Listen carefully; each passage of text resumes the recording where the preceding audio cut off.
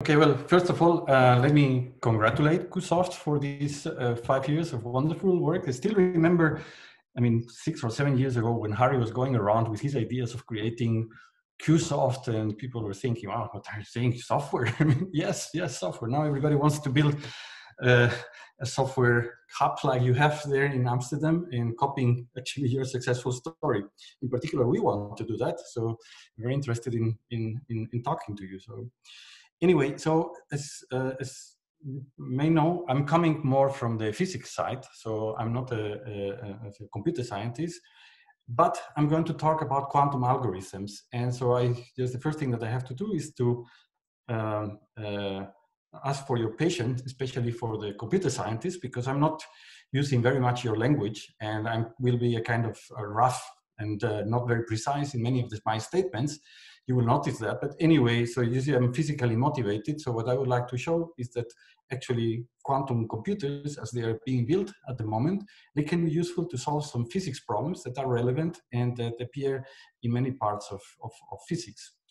And I'll talk about some algorithms that we developed for these devices. And this was done together with these two people here. Silvio Liu is a master student in our group here, and Maricano Mayus is a senior scientist at our institute as well. Okay, so I guess that you have seen transparencies like this very often, in which we say that quantum many-body problems are difficult to solve. The problems that appear when you have many particles or many objects that fulfill the laws of quantum physics and they interact with each other, like in material science, in chemistry, in high energy physics, even in cosmology. And this is clear that they are very difficult to solve with classical computers because we typically do two steps. So first we model these systems. We make a lattice in space, and we basically put a qubit in each of the lattice sides. And it turns out that all these models can be described just by doing that, transforming into lattice problems, where you're giving some operator that we call Hamiltonian that detects how this particle interacts with each other. And the goal is to make predictions about the behavior of those systems. So to start to know about the properties, electrical properties, magnetic properties, or if they are in one phase of matter or another phase of matter. And at the end, if we want to make these predictions, we have to solve a quantum many-body problem. It means that we have many qubits, and we will have to find what is the state that describes these systems. And at the end will be a linear combination of all possible configurations, so that if we have at the end this translation on a lattice with n qubits, then the number of coefficients that we have to describe, you need to describe the state, if we want to make any prediction, will grow exponentially in memory. So we will grow exponentially the number, so we'll require an exponential memory and exponential time. And that's why these problems in general are very, very hard. In fact, I'll come back to that a couple of times. Maybe you can try to trade a little bit of memory for time or vice versa. So for example, you say, what happens if I have a classical computer which has only polynomial memory that grows polynomially with the number of qubits, then you will take a time that is longer, and so this will be exponential to some power, so it can be like 2 to the n to the power n or something like that, so it's even worse. And this fact was noticed already many years ago, before quantum information appeared, by some people like Richard Feynman, who said that actually if you want to study quantum many-body systems, why don't you use a quantum system in order to store the state? So namely, you just take any other system composed of qubits, and you can prepare the state. Then you will require n qubits to store the state of the system. And if you want to make a prediction, just perform measurements and you will be able to compute physical observables. So right away, you get that the memory only scales polynomially with n, actually linearly with n for this system. So there is a huge advantage. And the time, depending on the problem, then it may grow like polynomially or exponentially, but typically not worse than exponentially for this problem. So even if it would go exponentially, then you will have this gain in memory. No? You treat on equal footing that both of them have polynomial memory, then even the classical will go super exponentially with time, typical problems. So there is a huge advantage in building a quantum computer for solving these problems, and that's the most natural application of a quantum computer. In fact, with all these physical systems that we have now at hand, people are building these kind of first generations of quantum computers, these noise intermediate scale quantum computers, or analog quantum simulators. And with both systems, that it seems that they are very well suited in order to solve these problems, these quantum many-body problems, because in both cases you have the qubits, so you can store in n qubits, and then in order to simulate the dynamics or to simulate the physics, then you can make them interact with each other, either with quantum gates, with a quantum computer, or with in a kind of an analog way, with analog quantum simulators. And it turns out that the errors, even the fact that the errors, they may not be that bad for quantum simulation. So I may say something about that later on. Anyway, so it's the kind of problems that I want to study here. So we have a lattice where there are certain particles, we call them spins, but you can imagine that they are all qubits. And you have a Hamiltonian, which is a sum of terms, each acting on a few qubits that are located in some region. So for example, one term of this Hamiltonian can act on maybe on this, there are 8 qubits that are here, maybe another one acts on these 5 qubits. So I will use local Hamiltonians, and local Hamiltonians means exactly that the Hamiltonian is a sum of terms that are acting non-trivially only around some point in some region. Okay, so it has certain range. Because the things that I'm going to say also apply to some other Hamiltonians which have Lagrange interactions, but I will make some statements that only apply to these kind of problems, that actually in physics, this is very natural that you have local interactions. In fact, so the standard model, which is the origin of all theories, is local, has this property. You discretize, it will have to be local, because otherwise you would be able to violate causality. So in a sense, taking local, then if you go to a sufficient fundamental level, all Hamiltonians will be local. Okay, so the first ingredient is that I have a lattice where I put my spins, maybe in the vertices, maybe in the links, or maybe in both of the lattice. I have qubits, maybe these are, instead of 2-level systems, there are qubits, D-level systems. And for quantum simulations, they can even be fermions, but I will not talk about that, but this also works for fermions. It can be any spatial dimension. And the only, restriction is that I'm going to talk about local Hamiltonians. And the question that I want to answer, that I will specify later on much more precisely, will be, I would like to know what is the dynamics. So you start with certain initial state and you evolve according to the dynamics generated by this Hamiltonian. So you like to make predictions of what will be some properties of your qubits after some time, some expectation values after some time. Or we could be interested in thermal equilibrium. I will specify this, but it means that you have this at finite temperature. Then you would like to know what are the physical properties of this system, either at 0 temperature or at some other temperature. Okay, so there are quite a few algorithms in the market to solve these kind of problems. So in fact, we know already for many years that to solve the dynamics, this is very efficient. So you want to make predictions about the dynamics of your system, then the computational time scales in the best algorithm as the number of qubits that you have, as the time that you want to simulate, and as the logarithm of 1 divided by the error that you're going to make. And the first idea was coming from Lloyd, who proposed this to take e to the minus IHT, this is the evolution operator, to tautorize it, to make it small steps, and then each of the steps to treat in terms of some quantum gates. And so that already showed that it was efficient, but actually there are more efficient ways of doing that. So for the ground state, however, the problem is difficult. So in fact, you formulate it properly, is QMA hard. And so therefore the computational time would be exponential with the number of qubits. However, there are some heuristic algorithms like QAOA, variational algorithms that people are trying and that may be useful in these devices. I'm not going to talk about them. And then there are these finite temperature algorithms. There are not that many, there are actually very few. And so some of them are based on some quantum Monte Carlo or to create some keep state or something like that. And all of them are exponential. And the reason why they're exponential is because, of course, finite temperature include 0 temperature, which is the ground state. And for ground state, we know that this is a difficult problem, so it's QMA hard. So this problem in full generality is QMA hard as well. So my talk is going to be about this finite temperature, what we call, so quantum algorithms for finite temperature and energy. And I will define this more properly later on. And the first thing is that, one algorithm will be efficient, means will be polynomial in the number of qubits, whereas the best classical algorithm that we know to solve that problem is exponential, and I will argue that. And then I'll introduce some other algorithm which actually uses a quantum computer as a subroutine, and it uses the quantum computer to be able to sample. And so this will be you will be using an algorithm to sample in a classical computer, but in order to sample, then you will use the quantum computer as a subroutine.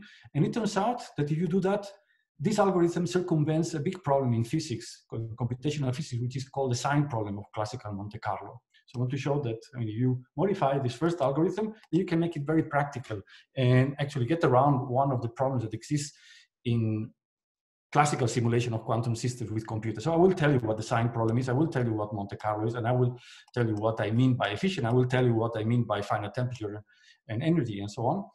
And the other feature is that, it can be applied to NISQ and quantum simulators or analog quantum simulators, can tolerate some errors and easy to implement. So actually we are now implementing them in some of the existing analog quantum simulators and NISQ devices. Okay, so let me formulate the problems that we want to solve a little bit more mathematically, and they are motivated by physics.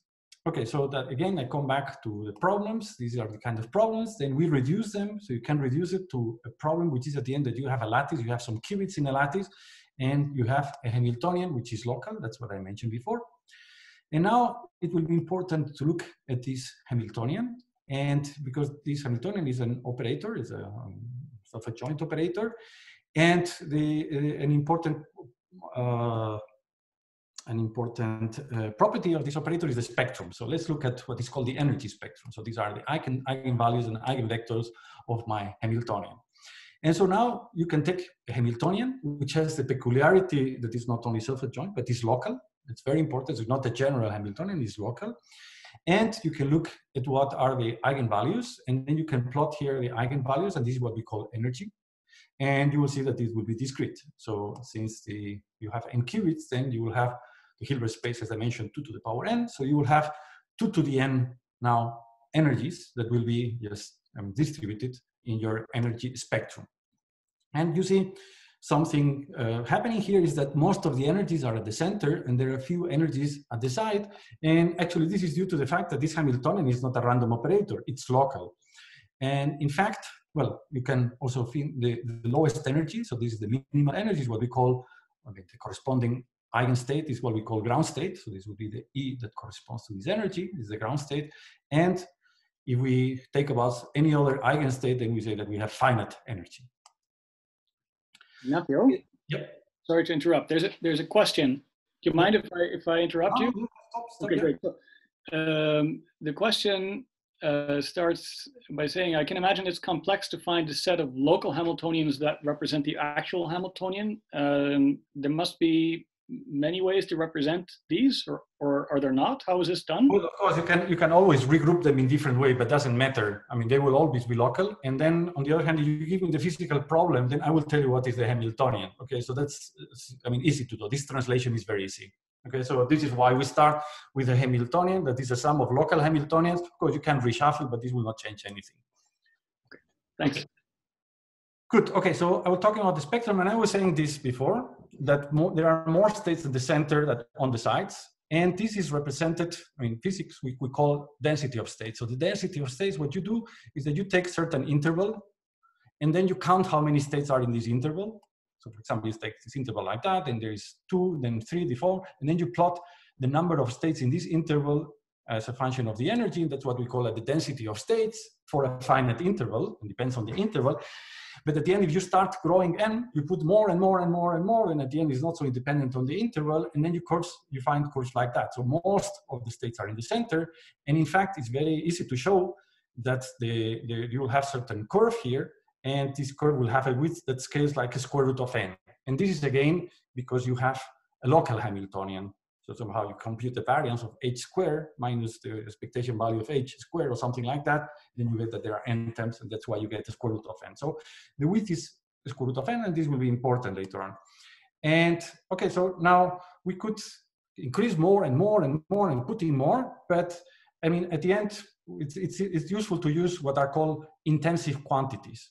So we know that the number of terms that are in my Hamiltonian, there is like 1 term per qubit.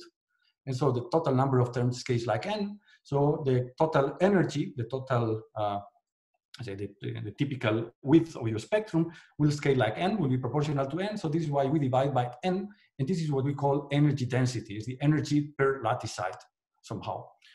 And so now what we can do is to do the same plot, is exactly the same plot, but instead of drawing here E, I draw E divided by n. And so what will happen is that now if I'm increasing this n and n, then this will get narrower and narrower, because now the width will be square root of n divided by n, which is 1 divided by square root of n. And so you see, I mean, that's typical in physics problems, is that if you just normalize with the energy density, then there are many, many, many more of the states are at the center of the spectrum, and there are very, very, very few on the sides. And actually there will be exponentially many at the center and only polynomially many on the sides. And this is why there will be difficult to find some physical properties numerically.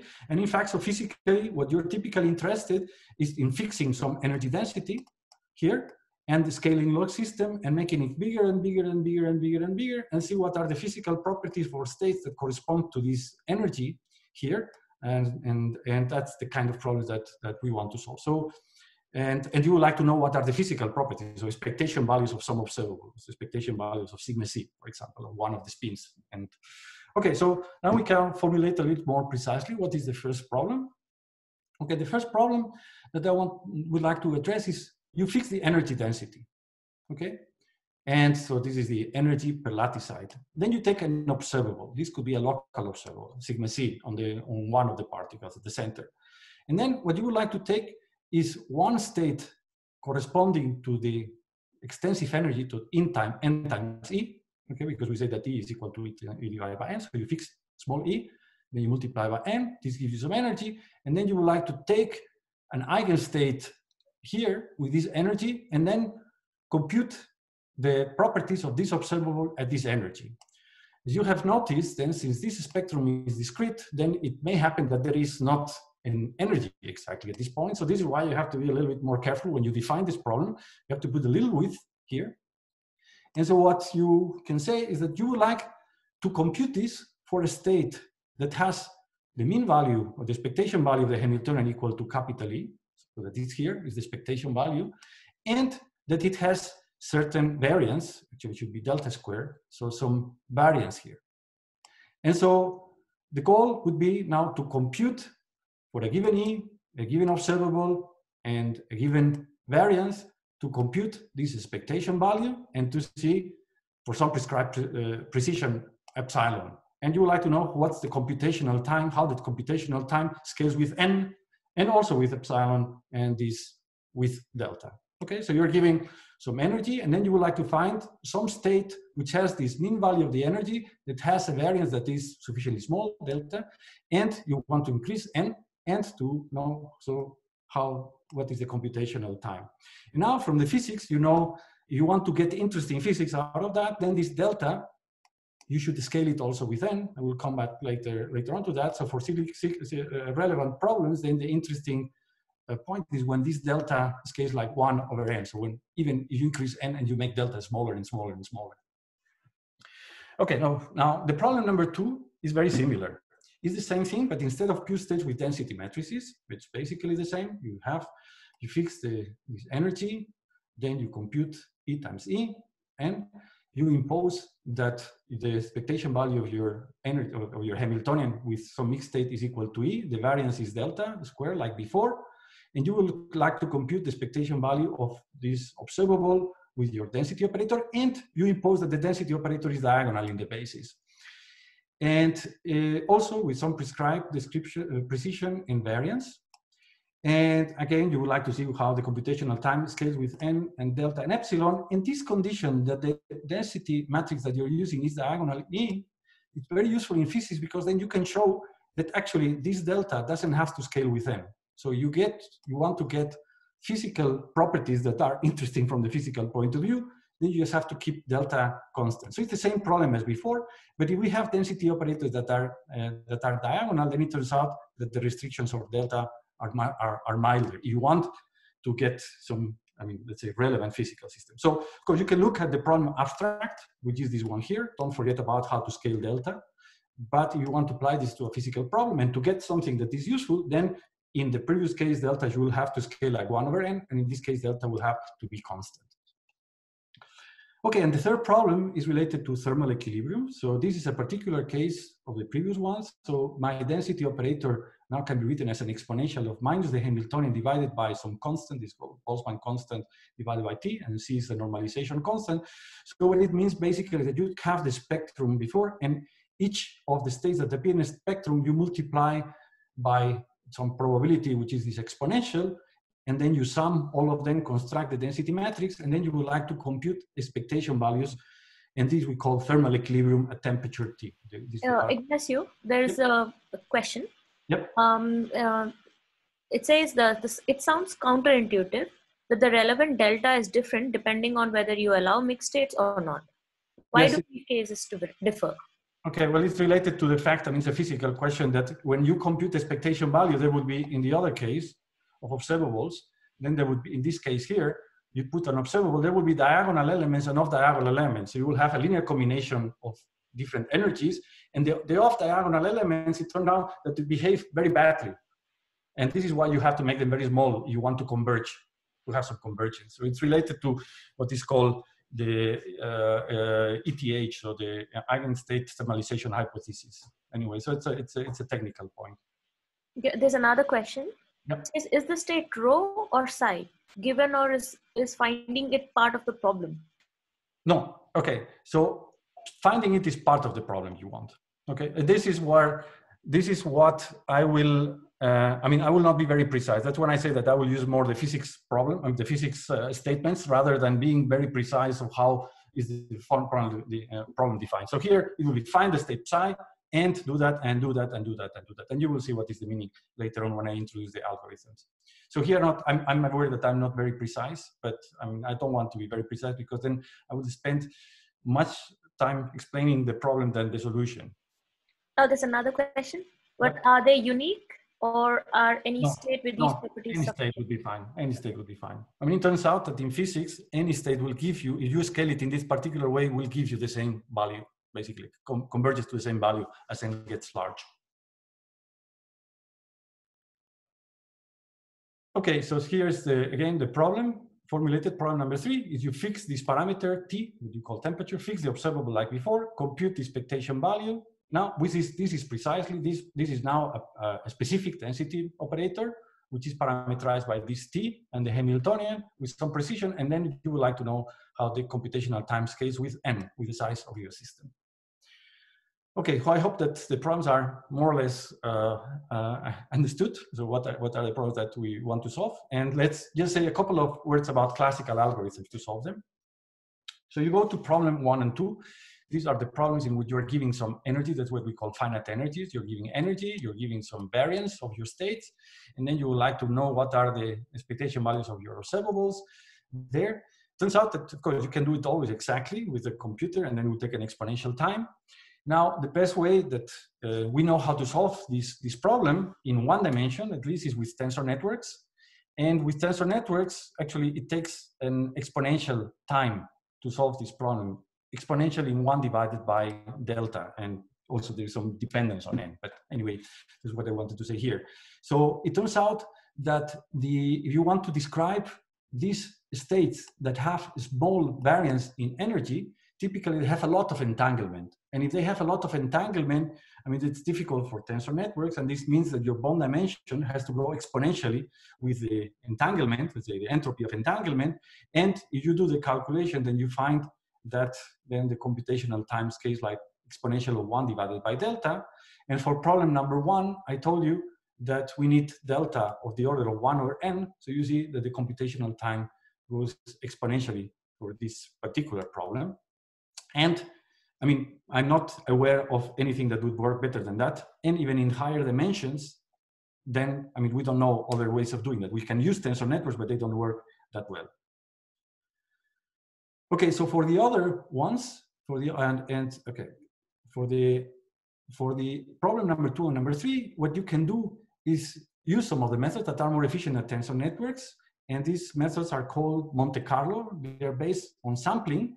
However, for certain Hamiltonians, these methods have what is called the sign problem.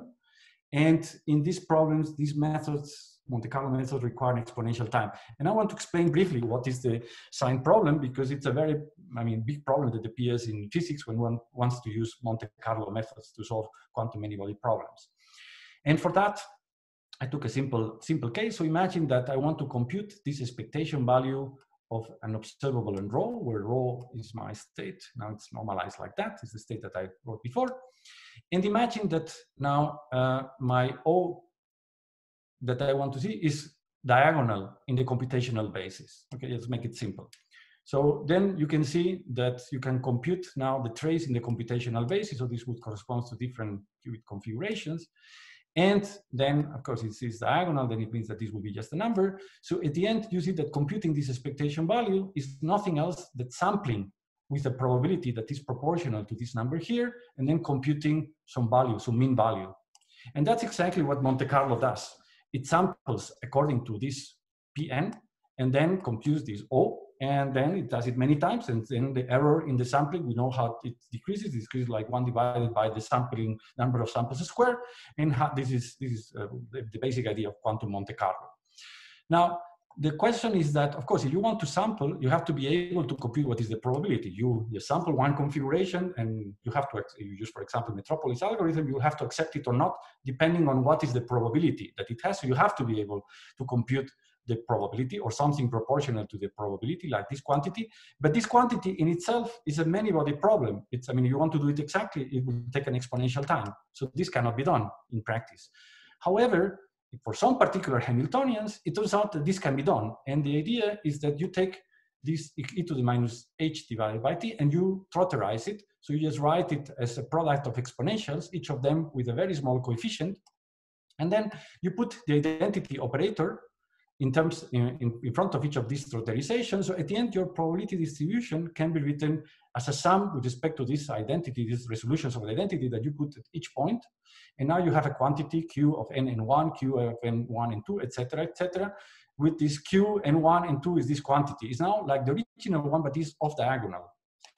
And now the trick is that if this m is very large, this exponent is very small, so you can use perturbation theory to compute this quantity. So you can compute this q, and if this q turns out to be a positive number, then you can interpret this probability like a product of probability distribution, so you can sample. So what you do is that if these quantities q's are positive, then you will just sample not only one configuration, but m copies of your configuration, but you do it, and this works very well in practice, and that's quantum Monte Carlo. However, it is required that whenever you do this quantity, that this is positive. And this is generally not positive. It's only for very few Hamiltonians that it turns out that this is positive. And if it's not positive, then you say that you have the sign problem, and therefore you cannot use that, because then your Pn that you have here will not be positive, and then it takes an exponential time. So that's what I'm saying. So if you kind of problems when you want to compute this quantity, if you don't have sign problem, meaning that you can do this trick, then you can compute this very well, and this works very well. And this is why some problems of quantum many-body systems can be simulated with classical computers very well. However, you have the sign problem, you cannot use this method, and some other methods you cannot use either. So summarizing, the kind of problems that I was giving at the beginning, finite energies, then at least with the best known algorithm that I know, tensor networks, it takes some exponential time. We scale the things as I mentioned. And what I will talk about is a new algorithm in which, for solving this problem, it will take a time that is polynomial in n, 1 divided by delta and 1 divided by epsilon. So there is an exponential speed up as compared to this best classical problem. However, there will be some restrictions that I will mention later on. And for finite temperatures, I will not prove that it's efficient, but I will show that with a quantum computer, then you can circumvent the sign problem. So you would be able to use the quantum Monte Carlo that I told you before, and then you use the quantum computer in order to compute this quantity that you cannot compute classically, or to sample according to that quantity. That's the whole idea. Okay, so with that in mind, now we can go to the quantum algorithm. And so I start with finite energies. And so that's the problem that we had before, right? I mean, you fix the energy, fix some variance, find some state. And of course, if we treat with full generality, this problem is QMA hard. So in particular, we take the energy that is here, is in the ground state. Then we know that this is QMA hard. Oh, we have one more question. Can you please clarify the errors, harmonic and thermal? And once the thermal condition inside of the quantum computer is absolute zero. The errors? I would like if the writer can ask the question himself. So I'm not sure I understood. Okay, let me just ask the person. Juan, can you ask the question yourself?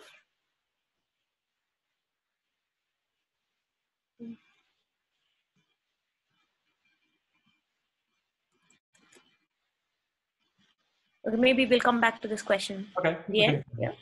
We'll go at the end. Okay. Good. Okay. So now, okay. So again, so you've seen in the plot that I showed you before, this is that you fix this energy here, and then you would like to increase the number of qubits in your lattice. And as you see, you already see the problem is that here, as we're taking more and more qubits, there are less portion of the qubits that, sorry, of the states that are in the energy that you want. And that's why it gets hard just to get these properties of states that are here at the tail of your distribution. Okay, so now the algorithm that we propose actually is relatively simple, and the idea is the following. So first, prepare a state with this energy, okay? And this state could be, for example, a product state, if there are product states of that energy. And of course, if you prepare a state, actually will have a variance which will be large. So this will not, I mean, this is not good enough. So the second part of the protocol, or the algorithm, what it does is that it will reduce the variance, and it will reduce it from the original one to delta. And the third part, what we'll do is that actually we'll not prepare a state with this delta, but actually we'll do some measurements that would give you the same result as you would have prepared that state, but without preparing. And that's very relevant for quantum simulators and NISQ devices, because otherwise the coherence will kill you, and this will help you with the coherence. So let me go through these steps one by one. Okay, so the first thing is that in order to be able to solve this problem, you should be able to prepare a state with this energy with your quantum computer. So let's take, for example, it's a product state, but it could be some other state. And of course, this product state would be, it will not be an eigenstate, it will be a linear combination of these states. So we'll have some variance. And typically, this variance will be of the square root of n. So you can also compute it, and you will see that this case like square root of n, this variance. Okay, I mean, one can prove that this is always possible for some energy density larger than some minimal density. So whatever Hamiltonian you give me, there is some E minimum in such a way that there is always a product state that fulfills this property. So if you give me an energy that is below that, so you want to prepare an energy that is below, then this algorithm will work as long as your quantum computer can prepare a state of that lower energy. For example, with adiabatic algorithm or anything else. And this, you see that this is a restriction. And this is the restriction that must be there, because otherwise we would be able to solve QMA hard problems. So the idea is that you are able to prepare a state with that energy. Now, of course, once you have prepared this energy, then the variance is very big, and this state will be completely useless. Imagine that you prepare a state, then it will not tell you anything about your Hamiltonian, because, for example, you will not have correlations. You compute the expectation values of different qubits, of observables on different qubits, they will be uncorrelated, and in physical systems, they are correlated. This is why we have to make it thinner now, in the variance. And the idea to make it thinner up to delta, that's what we want, is to apply some operator here. And this operator, we will take a Gaussian operator.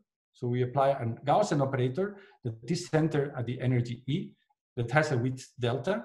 And this Gaussian operator you apply to the state, I mean, it's easy to show that then you will have a variance here, which will be the variance delta that you have. Now, this operator is Hermitian, but it's not unitary. And so, I mean, you cannot apply it like that. So you have to do something with it. And in principle, what you could do is to take the Fourier transform, the discrete Fourier transform. And in fact, you can write it in terms of some evolution operator here. And so the idea is that out of the state P, then you would like to create this linear superposition with some classical coefficients that you can compute efficiently. and this evolution operator. So here you will have like a linear superposition of states that are evolved during different times with coefficients that you can compute classically. Now, of course, the first thing that you can answer is, so how many coefficients do you need to put here? And it's very simple to show that the number of coefficients that you need there goes like a square root of n divided by delta. And the second thing is, what is the maximum time that appears here? And the maximum time that appears here goes like 1 divided by delta. So you see that your algorithm, at least the number of terms that has, scales polynomially with n and with 1 over delta, and the maximum time also polynomially with 1 over delta. And as I noted before, because the state is not normalized, because the operator that applied is not unitary, so in principle you can do that probabilistically. And I mean, this may be difficult for these NISQ devices or quantum simulators. So the idea is that you don't do that. You don't prepare the state at all. So what you do is that, since you at the end want to compute some expectation value, then what you can do is to re-express this expectation value that you want to come up with in terms of the state psi, and you just do that. I mean, you just have to replace it here. Then you see that the expectation value can be written as some classical, I mean, as C number that you can compute efficiently, and some quantities, and these quantities are just expectation values of the evolution operator with initial state, the product state, or the state that you were able to prepare, and something similar. So this means that in practice, you don't have to prepare the state and then measure this observable. What you should be able is to compute these quantities, because if you're able to compute these quantities, then you will be able to replace them here and then compute the expectation value. So this is the whole idea, just to measure these quantities. And to make sure that, okay, that they compute this quantity with a quantum computer, you can do it efficiently. And then when you put them here, then that this does not get exponentially small in such a way that the computational time scales properly. And with that, then you would compute at the end the O with the classical computer. So you will use your quantum computer just to measure these quantities, okay, several of them. And for example, with an analog quantum simulator, it turns out that this is relatively simple. And the idea is that if you want to compute this quantity, actually imagine that you can measure the absolute value square. Then it turns out for Hamiltonians that are very natural in physics, like Hubbard Hamiltonians or spin Hamiltonians, it turns out that this quantity here can be expressed like the absolute value times some phase, but the phase can be computed classically efficiently. So this means that this is the only thing that you have to measure. But this is just some probability. It's the probability that you start with some state evolve and you end up with the same state. So in practice, with this analog quantum simulator, like with cold atoms in optical lattices, you could start with some, let's say, atoms in some spin configuration. Then this is your product state that you prepare initially, then evolve for a certain time, and then check what is the probability that you're back in the same state. You measure many times, and then you will get this quantity, and out of this quantity, you put the phase, you get this quantity, and with that, you substitute it, and you can just see, so what is the error that you're doing, because you're, I mean, sampling and so on, and everything works, I mean, as you want it. So in summary, for this finite energy, the algorithm is that you prepare a state of that energy, and it's a precondition that you have to have. Now you have to evolve for a time, this is smaller than 1 over delta, and measure and do it several times. And then you have to repeat for a square root of n divided by delta different times and do that. And at the end, you compute the expectation value with a classical computer. And you can check that the computational time is polynomially with n, 1 divided by delta and 1 divided by epsilon. And in particular, if this delta is 1 over n, that's what I told you that we need for problem number 1, then this is a polynomial time algorithm. And what it's important is that it can be used even with analog quantum simulators. Okay, so I'm finishing now with the second kind of algorithms, the sampling algorithm. And the idea is to adapt the same concept.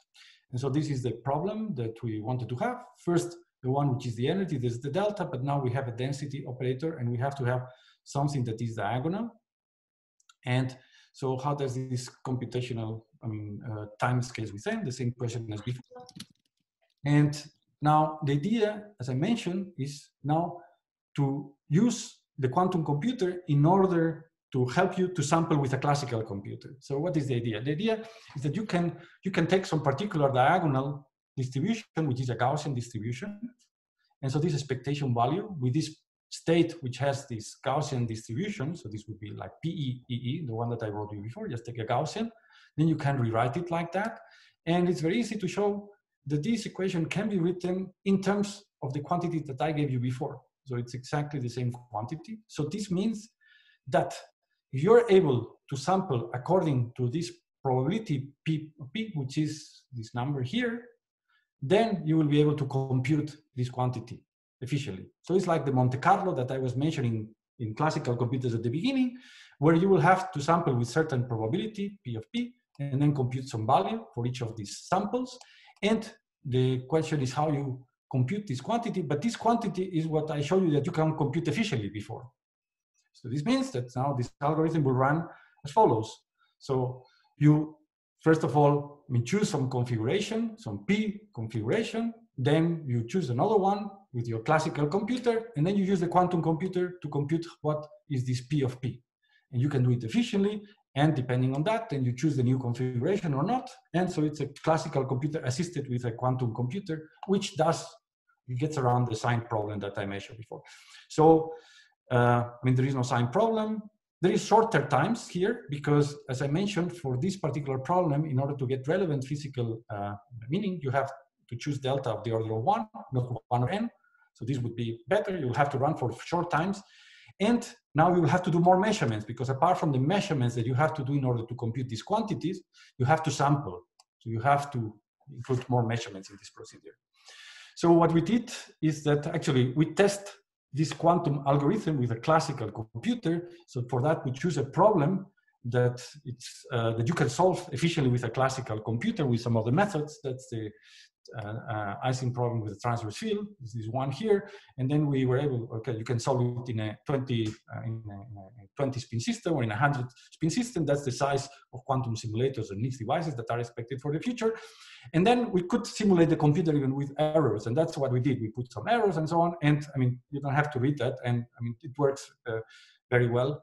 And so we say that if there is a 1% error in your quantum computer in measuring the quantities that you have to measure, then you will be able to get results that are relevant from the physics point of view, not for this problem, because this problem, as I mentioned, is a problem that you can solve with a classical computer, but with a quantum computer, we took problems where there are phase transitions and so on, so we tested carefully. And now the last problem, the problem number 3, is very similar to the problem number 2, that's the finite temperature. Well, you use the same thing, so at the end you can rephrase also this expectation value with this state e to the minus h divided by kt in terms of the same quantity that I told you before. So just believe me that again, you can use not for the previous problem 2, but also for the problem 3, this method, Monte Carlo method, in which you would compute the probabilities in order to sample with your quantum computer. And also we did some calculations and check what happens if you put errors compared with exact results and so on, and it works well. So we predict with a quantum computer or a NISQ device of the order of 100 qubits, then you will be able to obtain already sensible results for Hamiltonians like the one that we can compute. But now you could just take this Hamiltonian and start putting some putting some other interactions and putting some signs in such a way that this has a sign problem that cannot be solved with Monte Carlo, that is still relevant, which corresponds to some physical systems, and start using this device in order to solve some problems that are physically relevant. Okay, so with that, I would like to finish. I was talking about quantum algorithms for finite energy and finite temperature. Okay, so for one algorithm, we showed that it's efficient. Okay, that is exponential speed up with respect to the best or the ones that are used in practice. And for the other algorithm, we showed that it circumvents the sign problem in Monte Carlo and is relatively robust in the sense that you can put some errors and things still to work. Now, as I mentioned, what I think that it's important is that this can be implemented in these devices and in analog quantum simulators. That's something that we are doing at the moment. The requirements, again, is that you have to prepare the state of the desired energy, and that's a restriction. And you have to be able to evolve and measure, like with quantum simulator computer devices. And the outlook, so actually we are now trying to make it more robust with respect to errors by detecting some errors, and we are adapting it to the different platforms, for example, called atoms in optical lattices, we are looking at some other algorithms that would compute some other quantities.